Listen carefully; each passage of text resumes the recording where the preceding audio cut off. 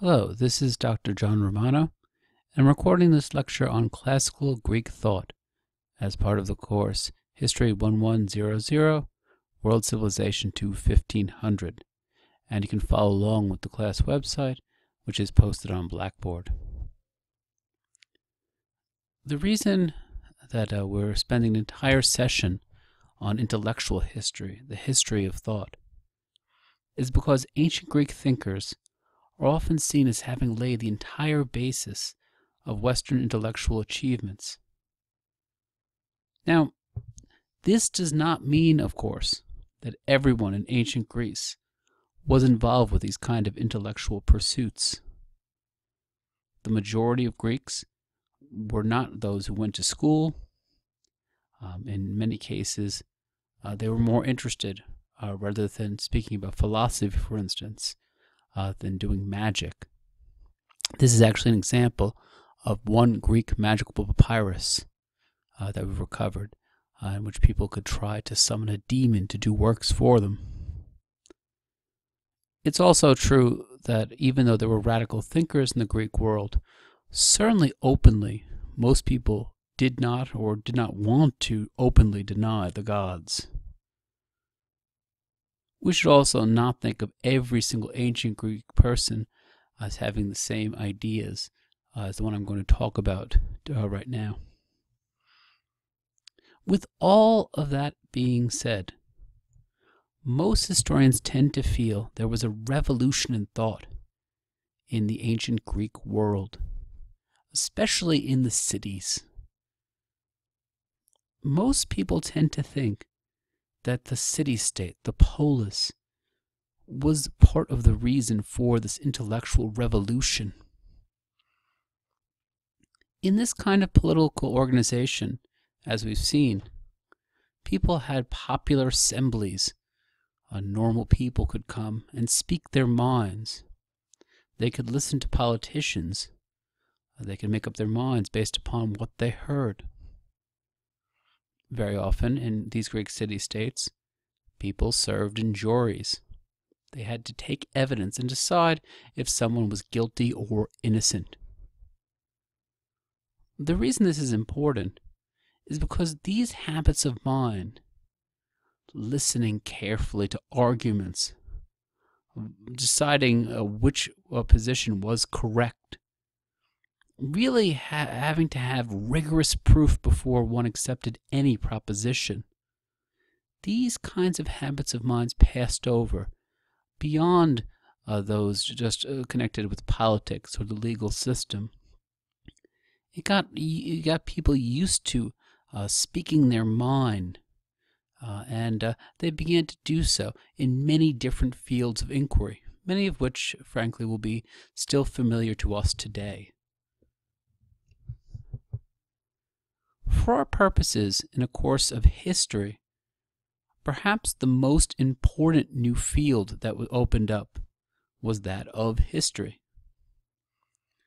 We have not discussed this previously, but the word we use for this discipline, history, is a Greek word from this period. It's a word that means inquiry, and specifically an inquiry into the past. Now, before this point, in the ancient Greek world and in other civilizations we've looked at, people did think about the past.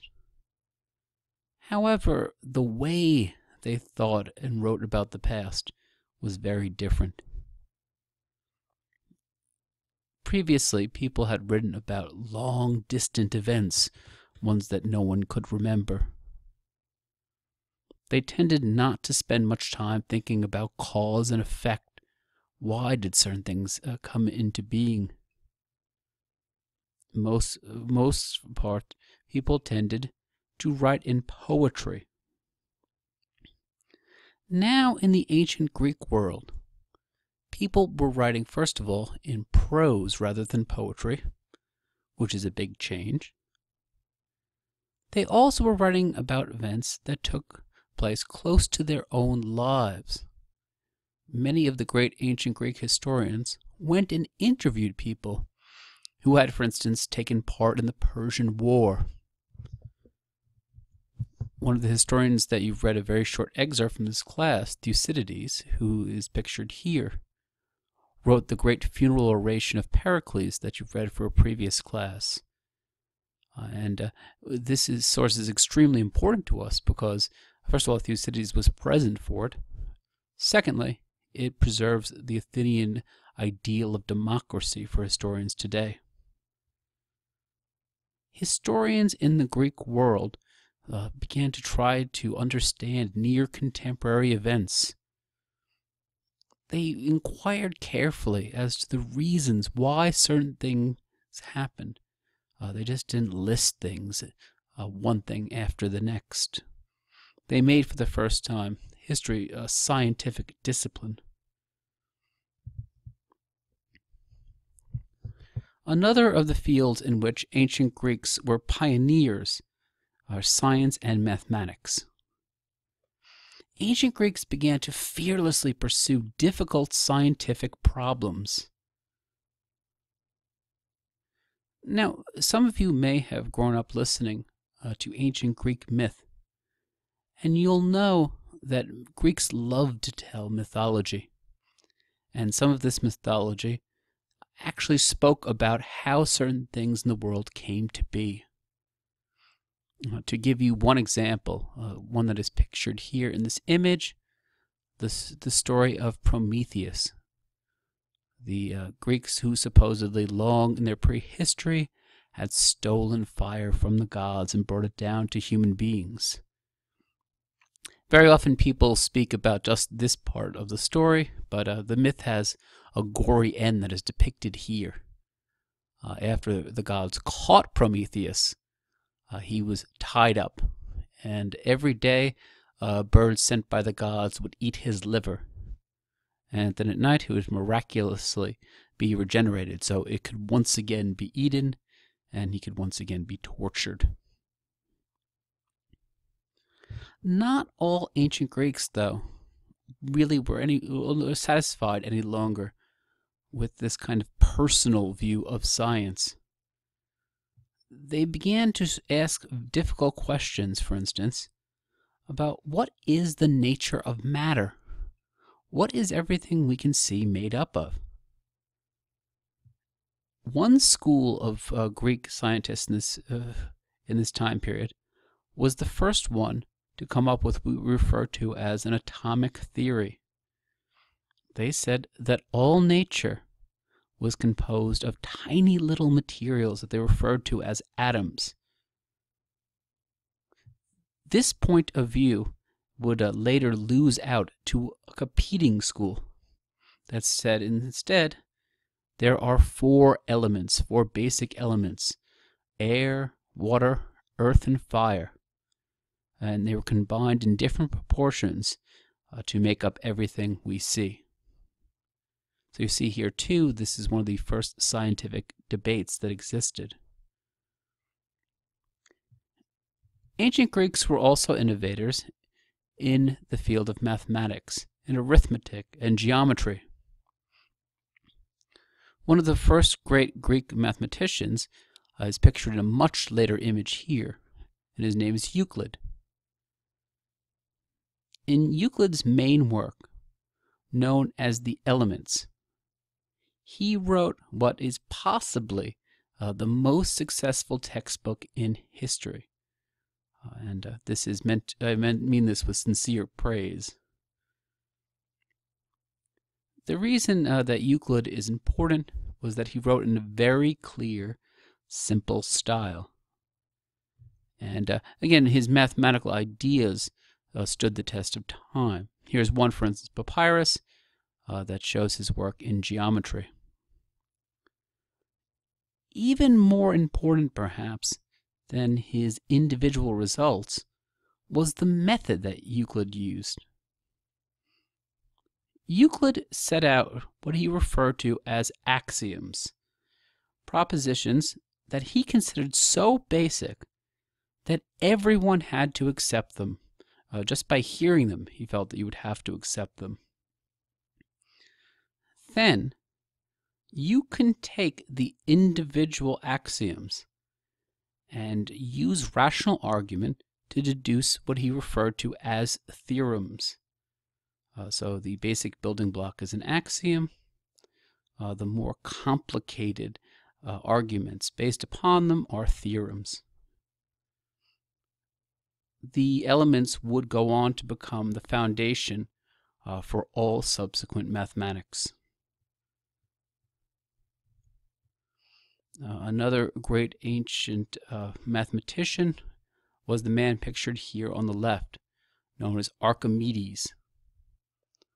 Supposedly Archimedes would get so caught up in his work that at this point he did not even want to leave when an invading army was forcing him to. Archimedes really read very closely Euclid's work, and he actually expanded upon it as well. We know that Archimedes was the first person to figure out the difficult question of how do you measure the area of a circle? How also do you measure the volume of a sphere? These were questions that previously people did not have answers for. To be able to do this, Archimedes was the first person to calculate accurately the size of pi, pi. And the reason why, of course, we use a Greek letter for this concept is that it was a Greek who discovered it. One of the great problems of Archimedes' work is that it was so complicated for people in both his time and the time immediately following that in fact many people could not understand his work, and it was often not copied in later centuries, simply because there's no reason to copy something that you could not understand. This meant that in many cases we lost some of Archimedes' most complicated work. There is hope, though, for recovering at least some of his great ideas. In this image, what it is showing you is the process of recovery of one of Archimedes' great works. This manuscript had originally contained an entire work of Archimedes. At some point in the Middle Ages, probably a monk decided that it was no longer a valuable text. He scratched it out, and he wrote a copy of the Psalms on top of it. In recent times, we've used infrared technology to read the writing that has been scratched out previously. And in fact, we discovered upon reading this that what we had now was a lost work of Archimedes. There's perhaps more, in a similar way like this, out there for us to find. Some Greek mathematicians used mathematical principles to attempt to figure out patterns in astronomy. What this meant is that Greek astronomers tended to keep enormously accurate records of the heavenly bodies. What were the different planets doing? Where was the sun traveling? Some of the discoveries that they came up with were far ahead of the conventional wisdom of the time. So, for instance, one astronomical school suggested for the first time that the Earth went around the sun, and that, in fact, the sun was the center of the universe. This theory is, of course, very familiar to us today, but it was one that failed to convince mainstream astronomers, both in the ancient Greek world and in the later period. It simply seemed more rational that the Earth was the center of the universe. It seemed to explain to people of the time why the stars in the sky remained constant. Instead, ancient Greeks ended up coming up with a very complicated system to explain how the movements of the planets continued, and how they worked, how they went around the Earth. And this is a good example of a time in which people had the correct measurements, they had the correct observations, but their theory was lacking. And so it would go on to take people another 1,700 years before people gave up the idea that the Earth was at the center of the universe.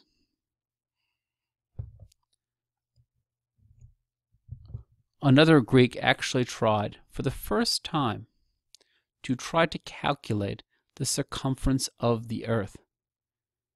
And he did it by comparing the shadows that were cast by a large building in Egypt at different points of the day.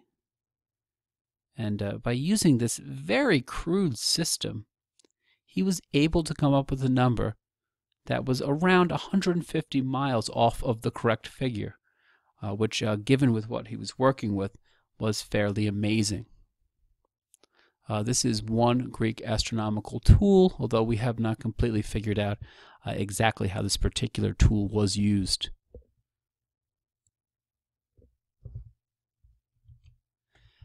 Ancient Greeks also were pioneers in the field of medicine. One of the greatest reasons for this prominence of Greeks is their real devotion to using observation as a part of medicine, looking very carefully at what effect a certain treatment had on a patient. This may appear obvious to us in the modern world, but in many cases in the ancient world, people would dream up treatments in the laboratory, and often they had little interest in figuring how they actually had an effect on patients. The earliest body of Greek texts that we have any specific name attached to in the field of medicine is Hippocrates, who is pictured here in this mosaic on the left. Hippocrates was said to be a doctor who lived on a tiny Greek island.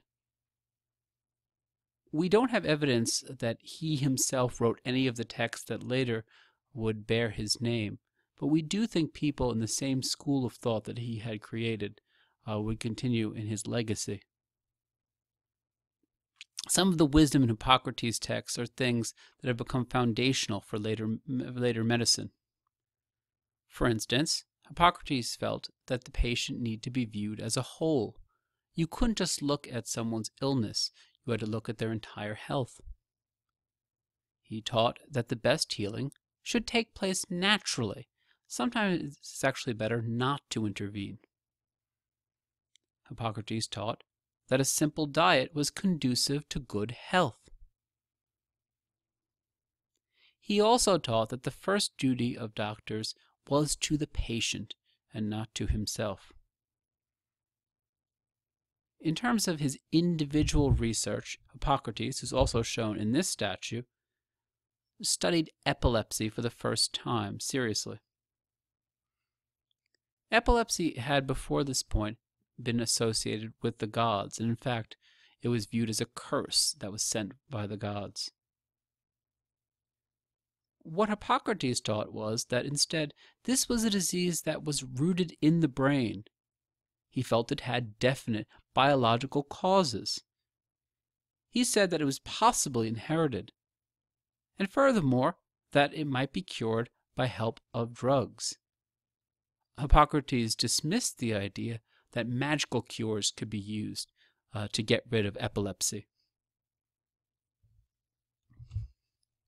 Other doctors working in ancient Greece would really use for the first time kind of techniques that we associate with investigation of the body, including especially beginning to work with the human body by cutting dead people open, first animals and then dead people, to get some sense of what was in there and how the system worked as a whole. While this may appear unremarkable, some of the Greek doctors took this to an extreme. And there are reports that certain ancient Greek doctors actually took living criminals to cut open to figure out things like, for instance, how exactly did the blood flow throughout the system? And you can understand by cutting a body open, you discover this fairly quickly. In addition, ancient Greeks began to get some sense of what the nervous system was, although perhaps not a very nuanced sense. The greatest limitation that ancient Greek doctors faced was that they could really only deal with what they saw. They had no sense, of course, that there were microorganisms or anything of that nature yet. Some Greek thinkers began to turn their sights on deeper questions. Different schools began to spring up to ask, what exactly is the meaning of life? And this is the beginning of the study of philosophy, a term that refers to the love of wisdom. One of the earliest schools we can trace of philosophers were known as the Sophists. The reason that Sophists grew up is that in the polis, in the city-state, if you wanted to take part in politics, if you wanted to learn how to influence people, either to get a law passed, to go to war, well, you needed to understand how to work with words. Eloquence was extremely important. And the Sophists promise that by using their techniques of reasoning and speaking, even an ambitious man of low birth could get involved with politics. They taught how to reason out loud. What exactly are the precise rules by which one carries on an argument? And some Sophists even went deeper to try to use these skills to try to unravel some of the mysteries of the universe. Now, there was a limitation to the kinds of investigation that Sophists did. Some said that they, in fact, were very superficial in the questions they asked. And their critics said that the reason for this was that they would only philosophize if they were given money, if they were paid. The next important school of philosophy really is based upon two separate men. The first pictured here was Socrates, and the second pictured here is Plato. The reason why historians and other scholars have such trouble distinguishing the two men is that nearly all we know about Socrates comes from the writings of Plato, who wrote after his master, Socrates, had died. Plato presents his teacher, Socrates, as a hero who lived only for philosophy. And in fact, he ended up dying for philosophy as well. Unlike the Sophists, Plato would never speak for material gain. He would not accept money. He was simply interested in the discussion and the knowledge. It can be very difficult for us to entangle exactly what Socrates spoke about, but it does seem that he was very interested in the nature of the human soul, and he was really engaged in the search for what is truly good. Eventually, Socrates would end up falling victim to trumped-up charges of corrupting the youth of Athens. And these really came about in part because it was an unsettled time politically after the war, the Peloponnesian War, that Athens had lost. Because Socrates felt that he had been condemned by the state and he believed in the state, he chose to accept the penalty of death. Socrates' thought would live on, and not only through the writings of Plato, but also through the school that Plato would create. In some ways, we imagine that Plato continued on the same line of his master Socrates, but Plato also became interested in trying to figure out what was the real nature of reality. And Plato began to feel that what was really real, the true things, were actually hidden from our eyes, and so that our senses deceived us. Most importantly, perhaps, Plato felt that the soul existed apart from the body, and it was apart from the body, and it was constantly tempted and dragged down by the material world. Yet it was only by means of the soul that a person could see the true realities, the really real, that hid behind everyday life. It was only in this alternative reality, in this area where things were truly real, that ideas like the good, truth, beauty, and justice existed. Plato, certainly, although he did not create it, he was the person who popularized more than anyone else the idea of the soul of divine origin, and of course its contrast, the body, that imprisoned the soul. You can understand, of course, that in this and other ideas, Plato will become enormously influential for Christian thought as well, which also, of course, holds a place of prominence for the soul. In the work that you read a part of for today, The Republic, you can see some of Plato's ideas at work. You can see, first of all, that Plato, like his master Socrates, seemed to believe that one of the ways in which knowledge is produced, that a dialogue can in many ways produce truth, a dialogue between a master and a student. The particular part of The Republic that you read is the very famous allegory of the cave, which can get some idea of this world beyond the world that we can see that Plato held. In other parts of this work, The Republic, Plato set out his scheme for the ideal society, the ideal city-state. It was a society that he believed would allow people to fulfill ethical ideals properly. Some people have commented that the city that Plato imagined as the ideal society was one that was enormously well-ordered, and more importantly, of course, it was ruled over by philosophers, the greatest of people. Some critics have argued, though, that the Republic was joyless and authoritarian in nature. For instance, one of the things that he thought that the polis had to have was censorship to prevent ideas that were incorrect from getting into the city-state and corrupting it. Plato would also go on to found an academy that preserved both his ideas and the ideas of his master, Socrates. And some would actually refer this as to the first university. As you can see in this picture, not much of this school remains today. This is the archaeological site where Plato would first meet with his students.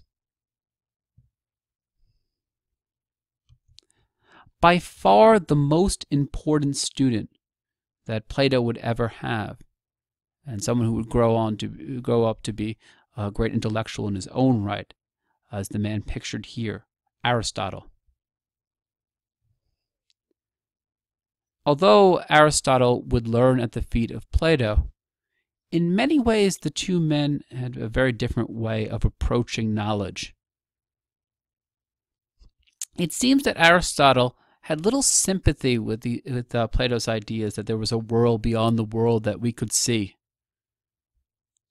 Instead, what Aristotle wanted to do, his intellectual project, was to collect data and to classify it properly. What he wanted to do more than anything else was sum up what is the information that we have in the ancient Greek world. The reason for this is simple. Aristotle believed that before one could make any generalizations or come to any firm conclusions, it was necessary to have as much data as possible.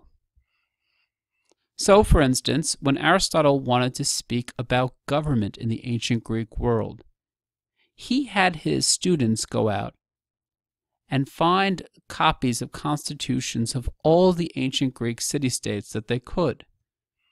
And only then did he proceed to speak at length or make conclusions about what ancient Greek government was all about.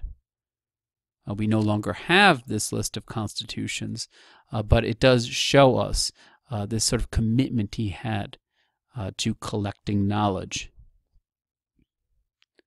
Much more than Plato, Aristotle trusted in sense data. He really wanted to find out what one could observe, what one could experience in the world. And there seemed to be no limit to the different fields of inquiry he had. Any knowledge could be summed up, could be examined. Now, when Aristotle was collecting all of this information, he ran into a problem, which is not so much how do you get knowledge, but how do you present it to make sense to your audience? The response to this was the creation of an essay. And this was both a simple and an elegant system to present knowledge to the reader that did not exist before Aristotle. If you have ever written an essay that has an introduction, it has a body in which you present your evidence, has a conclusion, you are drawing upon a system that Aristotle created to present knowledge in the ancient Greek world. And the influence of Aristotle in this field is so pervasive that, in fact, we don't even recognize that it actually came from someone. But we have him to thank for the form of the essay. Aristotle, like Plato, did have some interest in political philosophy and thought about how to reform the state. For Aristotle, the basic goal of politics was happiness. And since he was a philosopher, what happiness was for him, that everyone would be able to exercise his or her reason to the fullest extent in the pursuit of moral excellence. The essential part of this process for Aristotle was the idea known as the mean. The idea that happiness, that excellence, in fact, could only be found in a balance between extremes. So, for instance, not having a huge amount of alcohol so as to be hungover, but not abstaining from it completely. Taking a moderate amount of alcohol would be the mean between the two extremes. Just to give you one indication of the enormous amount of influence that Aristotle would have on later generations, this is a manuscript page from Aristotle in the Muslim world. And you can see that's actually a Muslim version of Aristotle, deep in contemplation. The wonderful part about the Greek philosophical world, though, was that no one forced you to listen to any of the thinkers we've discussed up until this point. And even at a late date in the Greek world, people were founding their own schools with very different answers of what the meaning of life was, and perhaps more importantly, how to lead one's life in correspondence with that knowledge. Here I'm only going to discuss 3 of the important late schools of Greek thought, but there were lots of other philosophical schools circulating at the same time. The first of these 3 are known as the Cynics, which in many cases in the Greek world were some of the most controversial philosophers. The Cynics, and one ancient Cynic is pictured here, said that the only purpose in life was to attempt to cultivate virtue. One could only discover true virtue if you lived a life in correspondence with nature. Now, this sounds perhaps to you like a fairly simple kind of teaching. But what it entailed for your average person was something that most people were not prepared to do. The Cynics argued that you had to withdraw from the world entirely and live an extremely harsh existence if you wanted to do what was authentically human, what humans did in nature. And so what this meant was that the Cynic philosophers would lead a life in which they barely owned anything. They were smelly often. They really just would wander around from Greek city to Greek city, telling people that their lives were completely out of whack with nature. In some cases, the Cynics would turn social convention upside down. Again, in an attempt to challenge what people assumed was the correct way of life, to challenge traditional morality. So, for instance, the Cynics would go to the bathroom in public. Now, you may think that this is disgusting, and in fact, most ancient Greeks probably would agree with you. But the Cynics wanted to do these things to force you to reconsider your way of life. Now, they would argue that they were living a life in correspondence with nature, the way humans really lived. And the only reason you did not see that was that you were already so far removed from nature. This is a statue of the founder of the school of the Cynics, known as Diogenes. Now, you shouldn't think that he actually owned a dog. In fact, the Greek term cynic is closely related to the word for dog. And in fact, the whole school, the school of the Cynics, initially we think this comes from an insult, that Greeks would refer to them as a bunch of dogs. But gradually they grew to like the name, and that is why they adopted it. There are many wonderful stories about Diogenes and his philosophizing in public. One of my personal favorites is that once Diogenes, who, remember, had said in his school that you were supposed to renounce all material possessions, he decided that the only thing that he would hold on to was a very simple cup.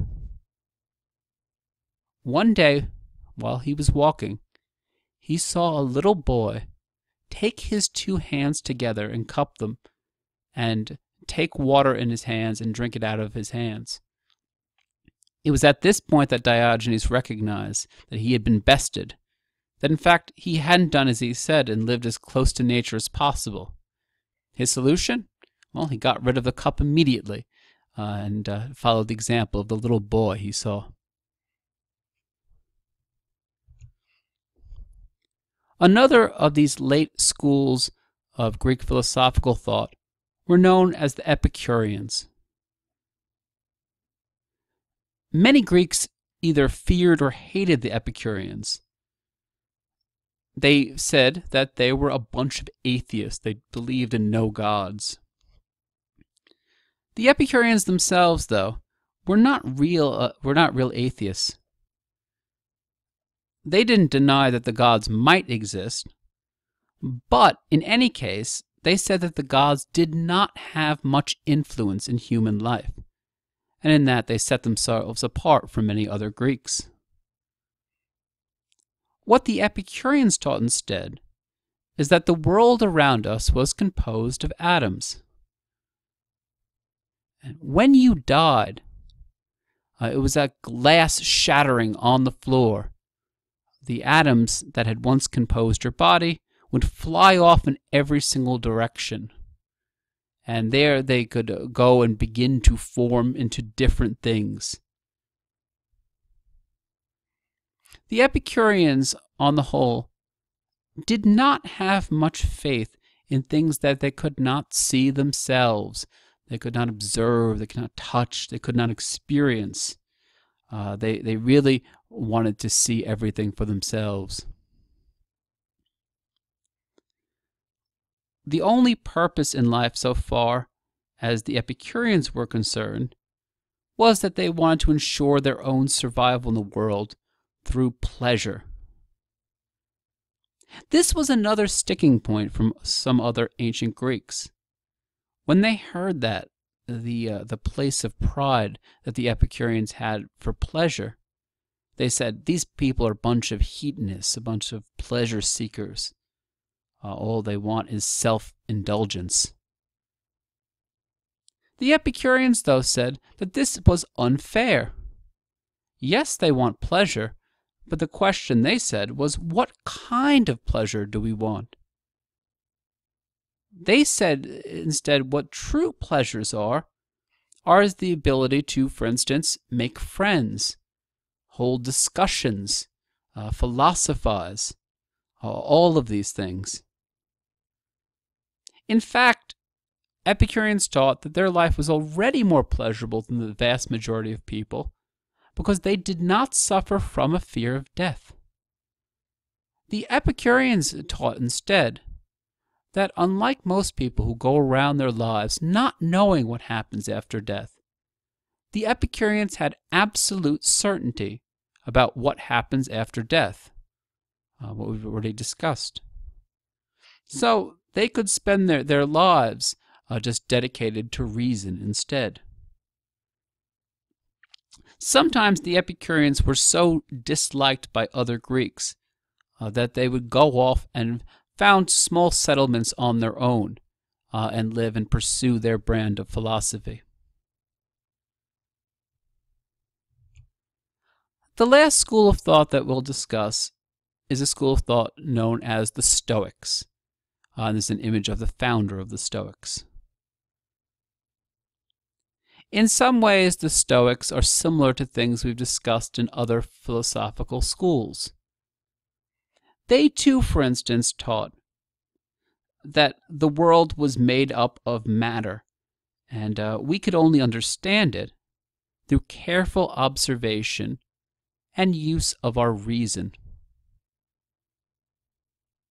What is interesting and perhaps distinctive about the Stoics is that they really felt that the world as a whole was moving, evolving toward a state of ultimate goodness. So this is a very optimistic way to look at reality. Human beings were an integral part of this evolution. They were not separate. And in fact, it was actually the responsibility of human beings to help create this sense of ultimate goodness, which would be the end of the universe. With that being said, the Stoic did not expect life to be happy throughout. And in fact, the Stoics taught that you could not really control your own fate. You could try your best to do your responsibility, and that was it. The only real response was, in the face of pain, in the face of pleasure, to accept everything with indifference.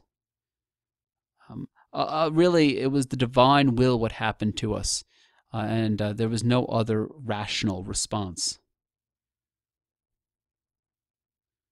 The only thing you could control fully was to pursue virtue, to live a life of virtue, and that was one's true nature as a human being.